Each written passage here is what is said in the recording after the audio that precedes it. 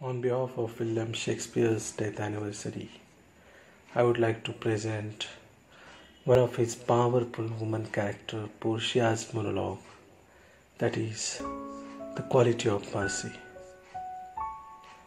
The quality of mercy is not stained.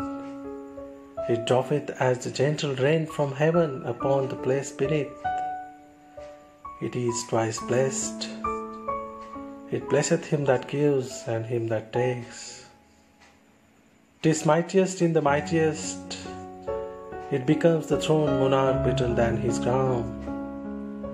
His scepter shows the force of temporal power, the attribute to awe and majesty, wherein doth sit the dread and fear of kings. But mercy is above this scepter's way. It is enthroned in the heart of kings.